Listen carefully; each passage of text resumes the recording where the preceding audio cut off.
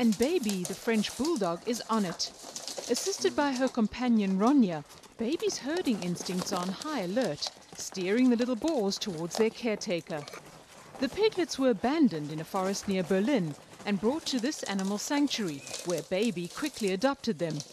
And sanctuary worker Norbert Damm says this isn't Baby's first stint at surrogate motherhood. She's cared for cats, rabbits and even a raccoon. Baby ist sowieso unsere Übermutter. Die hat eigentlich für jedes Tier Muttergefühle. Baby is our Ubermother. She has motherly feelings for every animal. She is trying to educate them a bit and licks their behinds to support their digestion.